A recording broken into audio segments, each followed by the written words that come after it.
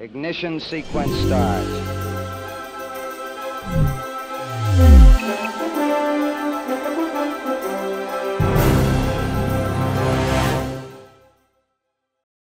Good morning. You're looking at Mission Control Houston, where members of the Orbit 2 Flight Control Team are now at work in the International Space Station Flight Control Room.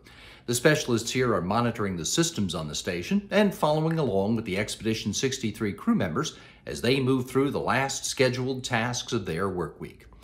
Commander Chris Cassidy and flight engineers Anatoly Ivanishin and Ivan Wagner will spend time exercising and cleaning house and visiting with family, as well as getting a Cygnus cargo ship ready to depart the station next week.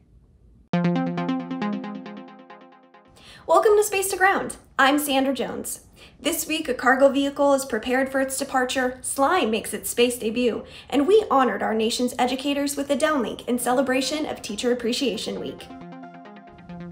NASA astronaut Chris Cassidy has been preparing the Northrop Grumman Cygnus CRS-13 cargo vehicle for its upcoming departure from the space station. CRS-13 is scheduled to be released on Monday, May 11th. Cygnus will carry thousands of pounds of trash away from station to burn up in Earth's atmosphere upon re-entry after completing a secondary free-flying mission. Live coverage of release will be shown on NASA TV and the agency's website. Nickelodeon's famous neon green slime made an appearance aboard the orbiting laboratory as part of the non-Newtonian fluids in microgravity experiment organized with the ISS U.S. National Laboratory. During their stay on station, NASA astronaut Christina Cook and European Space Agency astronaut Luca Parmitano demonstrated the differences and unpredictabilities in fluid movement in a zero-gravity environment using the iconic slime. On Wednesday, educators from across the nation had the opportunity to ask questions to NASA astronaut and current space station commander Chris Cassidy in celebration of Teacher Appreciation Week. Thank you to all of the educators worldwide for your hard work, dedication, and everything you do for our students. We appreciate you. Keep sending in your questions using the hashtag AskNASA. We'll see you next week.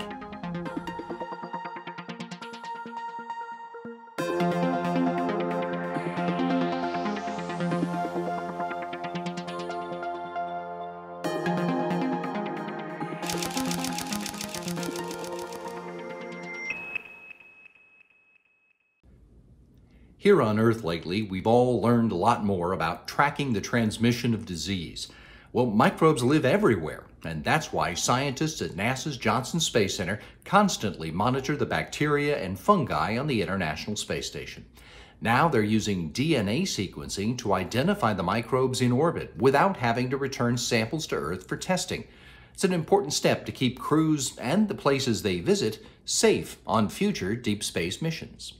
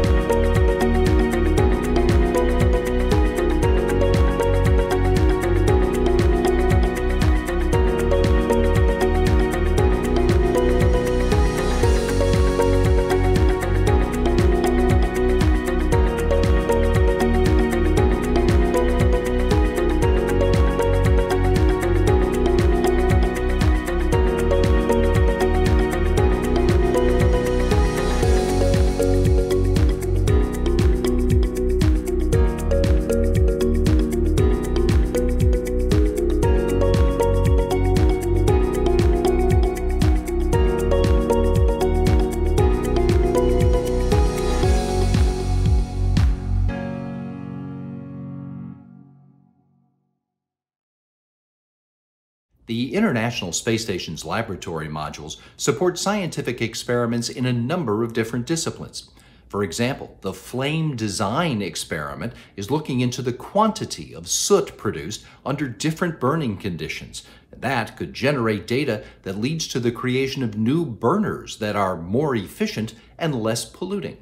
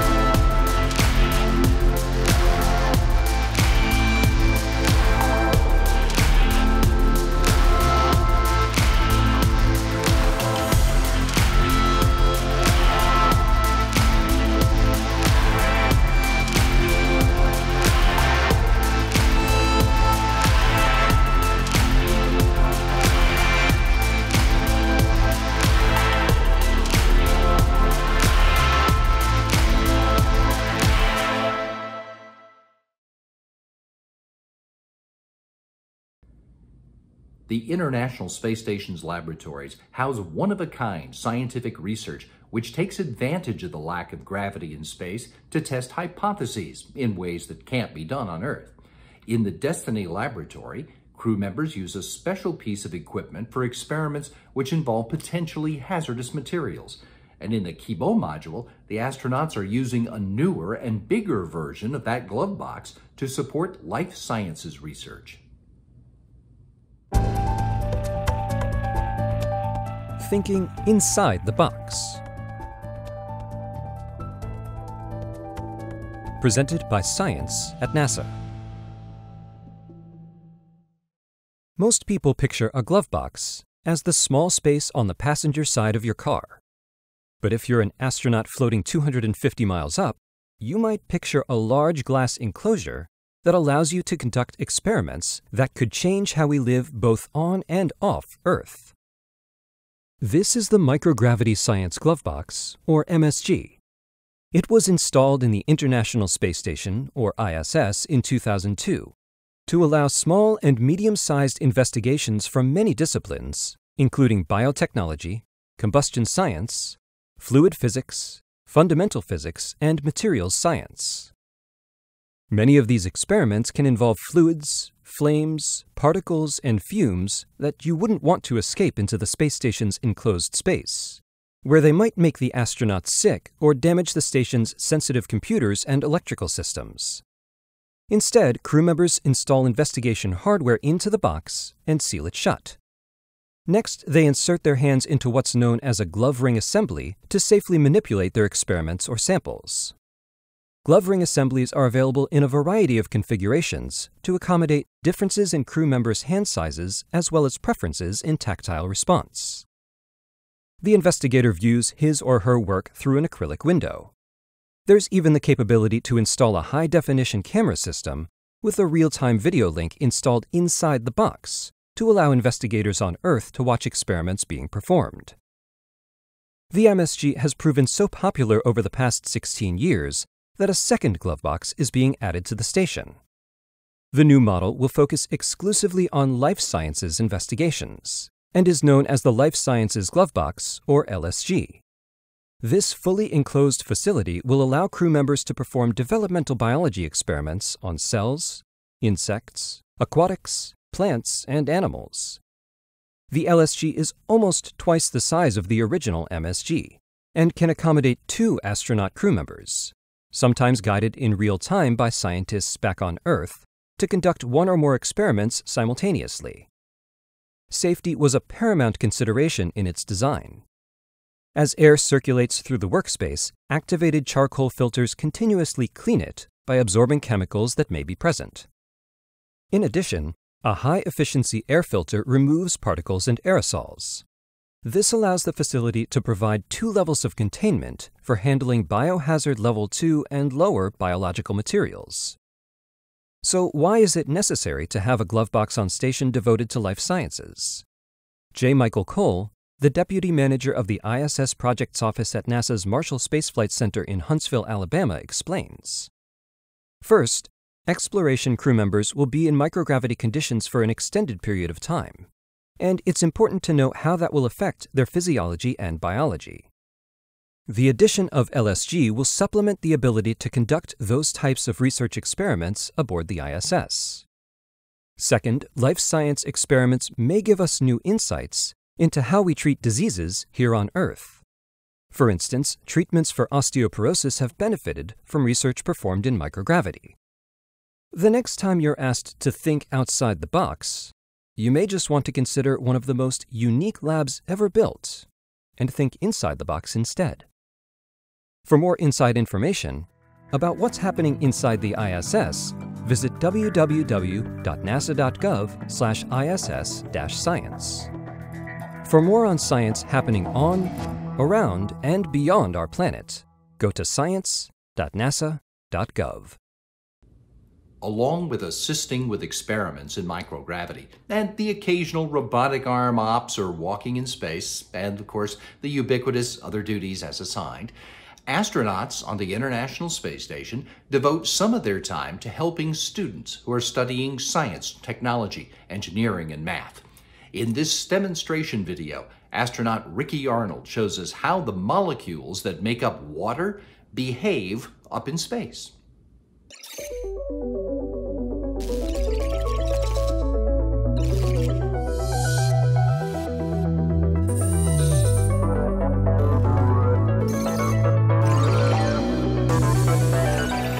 Welcome to the International Space Station. I'm NASA astronaut Ricky Arnold.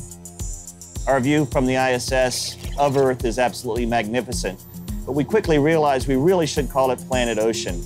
We are mostly a water planet. Water occurs here in all three phases, solid, liquid, and gas. And the presence of water on other planets and moons within our own solar system has us wondering, is there life there too? Well, why is water so special? One reason is called surface tension. So what is surface tension? Let's have a look. Surface tension is a property of liquids in which molecules of one substance are more attracted to each other than to molecules of another substance. Water is unique in that it has a high surface tension compared to other liquids. This is due to its polar property. The positive hydrogen ends and the negative oxygen ends create a strong bond. As they say, opposites attract. So the hydrogen end of the water tends to stick to the oxygen end in a nearby water molecule. At water's surface, its molecules are only attracted to the water molecules below and to the sides of them, as there is only air above these molecules. So the surface molecules of a body of water are pulled down, creating a more stable, stronger environment. That is why certain animals, like the water strider, can actually walk on the surface of water. Here on the International Space Station, the microgravity environment makes it easy to show how well water uses surface tension to stick together. We even rely on surface tension to help us wash our hair, those of us that have a lot. Thanks for coming along today and learning a little bit about surface tension. Want to learn more about the unique properties of water and do your own experiments? Try out the activity related to this video at the STEMonstrations website. See you next time.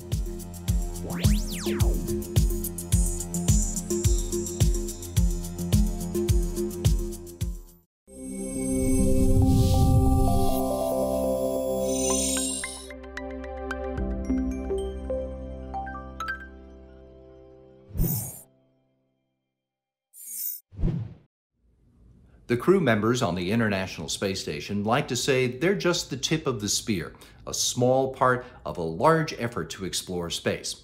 And in their case, they spend a lot of their time supporting scientific experiments that they did not dream up.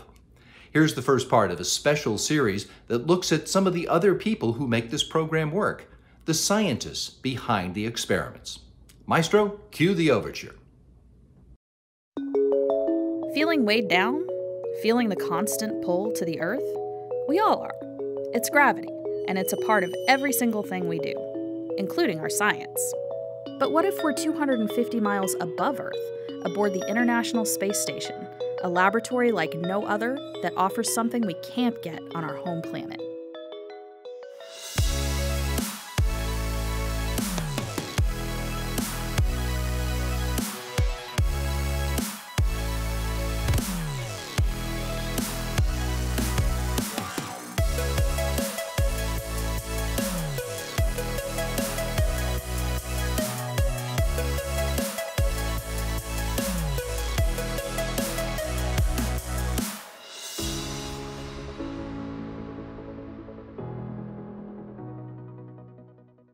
My name is Dr. Serena Anand-Chancellor, NASA astronaut. I recently flew to the International Space Station aboard Expedition 56 and 57. My relationship with microgravity is that I got to live in microgravity for 197 days when I was on orbit.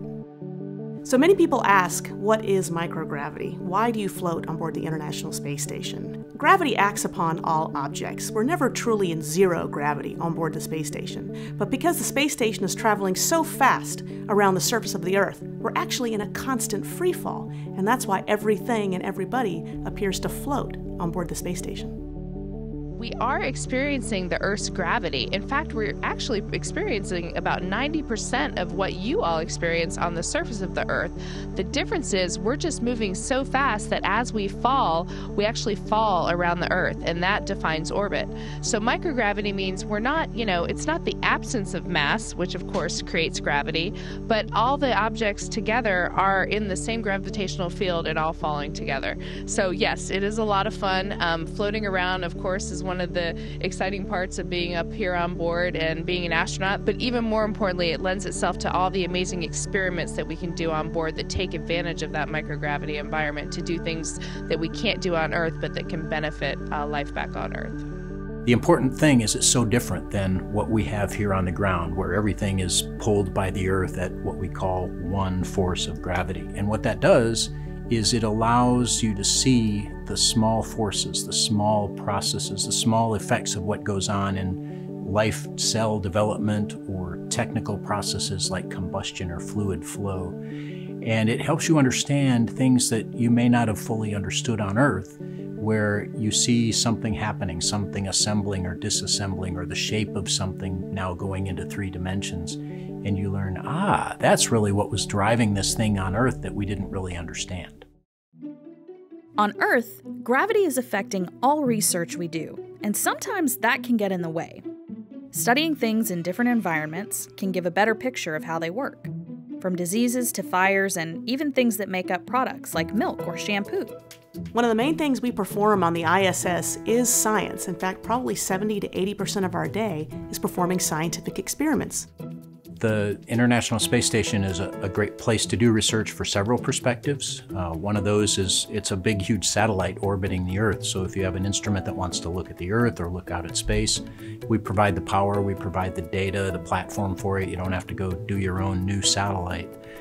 The outside of the ISS is also a very extreme environment, and sometimes you learn things by exposing your hardware, your polymers or whatever, to a different environment. You'll see something happen different than what is on the Earth. But probably one of the most pervasive uses of the ISS is just the microgravity environment, the things that we do inside the ISS. To be able to do your experiment in space without gravity, which we've all lived with forever here on the ground, which we live with every day, and we don't even realize how it governs so many things that happen around us. If you take gravity away, now some of the small phenomena, some of the small processes and forces start to come out, and you can see them, and you can see the behaviors of your experiment happening differently in space and in microgravity than you would on the ground. It takes a lot of people to make all of that microgravity science happen. 4,000 scientists, companies, and students from over 100 countries have sent more than 2,700 experiments to the orbiting laboratory. Over the past 20 years, these studies have unlocked new discoveries and even kicked off hundreds of new microgravity experiments. We're studying the physiology of how blood flow and the fluids in our body shift as a result of microgravity. Yesterday, I spent some time setting up a veggie experiment. We'll actually be growing Mizuna lettuce up here. Drew and I actually have been helping start a new experiment called the Cold Atom Lab, which will create one of the coldest places in the universe right here on the space station, almost at absolute zero. But who are these scientists? And how do they get their research to the space station? This season, we'll take you behind the scenes of the years of preparing an experiment for space. You'll see it launch off the planet and splash back down in the ocean, and hear what it's like to hand off your research to the astronauts who serve as the eyes and hands of the scientists aboard the International Space Station.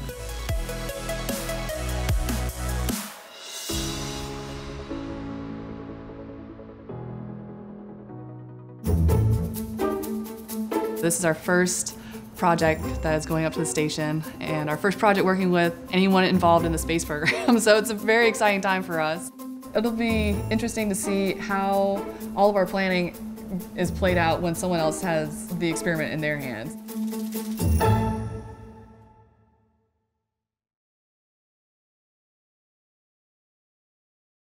NASA's Artemis program will return Americans to the moon by 2024 and help get us ready to go to Mars. And knowledge of the geology of both locations will be important. Last year, the next to last man on the moon, Apollo astronaut Harrison Schmitt, and then astronaut candidate Jessica Watkins met up at the Johnson Space Center's Moon Rock Lab so the two geologists could discuss how what we learned from Apollo will inform our efforts in Artemis. Sample of both sides. I wouldn't bet on it.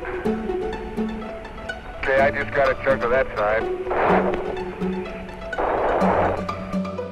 They have what I consider one of the most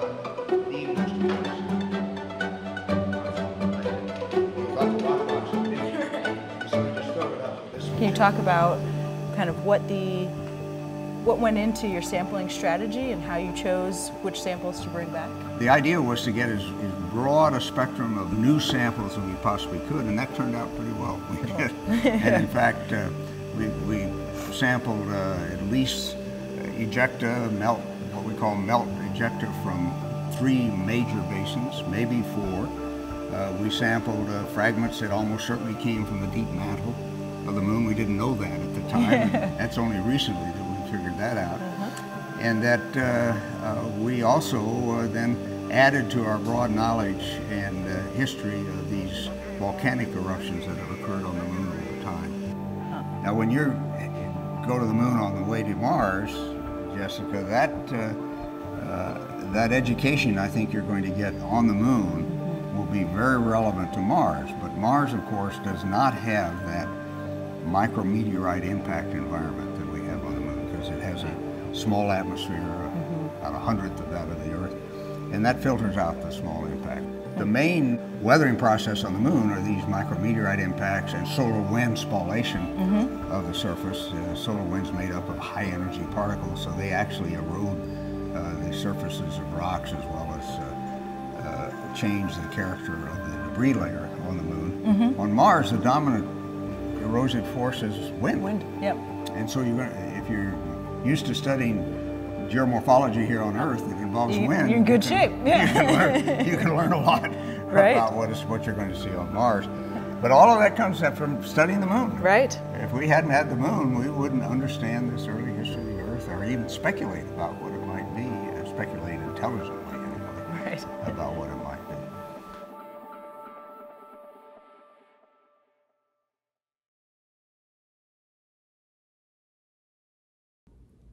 America's astronauts come to this job from a wide range of backgrounds and experiences. Test pilot, doctor, engineer, teacher. But one thing they all have in common is that they have never been to space, at least not when they start. Like you and me, they each imagined seeing the Earth from space. Turns out that quite often, the reality of that sight is just not what they expected.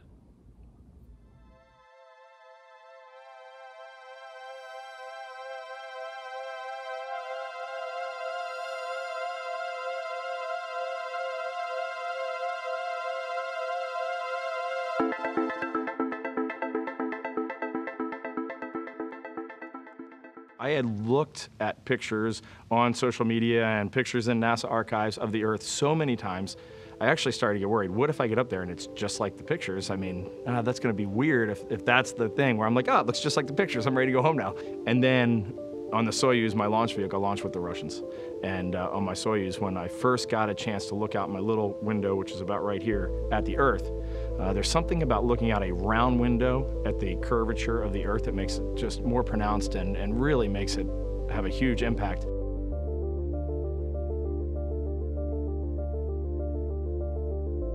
I just had this feeling like I was way up high looking down, and we were over the ocean, and the blues that I saw, it was it was ridiculous. I'd never imagined in my entire life getting to see something that beautiful. It was so foreign for the human mind to look at that, to see that total black of space, to see the Earth highlighted that way. And then I got to see a sunset. I had one piece of paper, it had a picture of my kids on it and a few of my flight data file burn times on it, but I just took a pencil and I drew like 15 curved lines, and I just wrote light blue, darker blue, pink, purple, dark purple, all the way down to the surface of the Earth at sunset, because the scale of looking at a sun refracting through the atmosphere, it blew me away, and no picture captures that. There's no high enough dynamic range of a photo to capture what the human can see. So that first look outside completely sidelined me.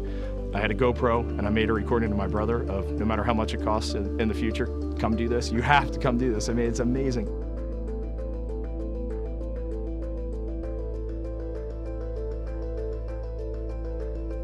Over my 6 months in space, getting to look at the Earth every single day, it shows you something different. Every day it shows you that it's alive, it's a being just like we are. We're guests on this planet, and it's our mother, it's our father, it's our starship cruising around the sun in the middle of the solar system. There was never a moment that I looked out the window and didn't immediately grab a camera to take a picture of something that our planet was doing. It always surprised you, it's always magnificent.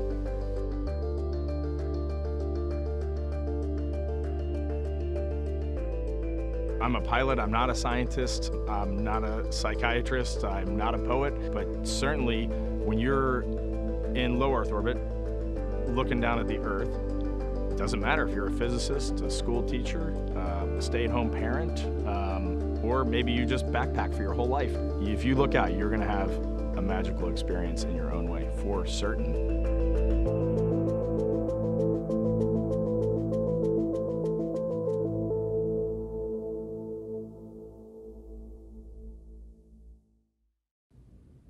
If you'd like another look at the stories we featured today, check us out on YouTube and Facebook. There are the addresses right there. And look around, because there's lots of other cool stuff you can find about NASA and America's human spaceflight program.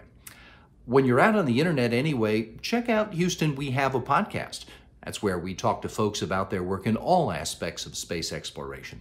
We post new episodes every Friday. Today, Gary Jordan talks with folks from a private institute here in Houston that is working with NASA to solve the challenges to protecting the health of astronauts in space and making future deep space exploration a success. Go to nasa.gov/podcasts for this week's episode. It's where you'll also find all our previous episodes, plus the full library of all the NASA podcasts, all of which you can also listen to on Apple Podcasts, Google Podcasts, and SoundCloud.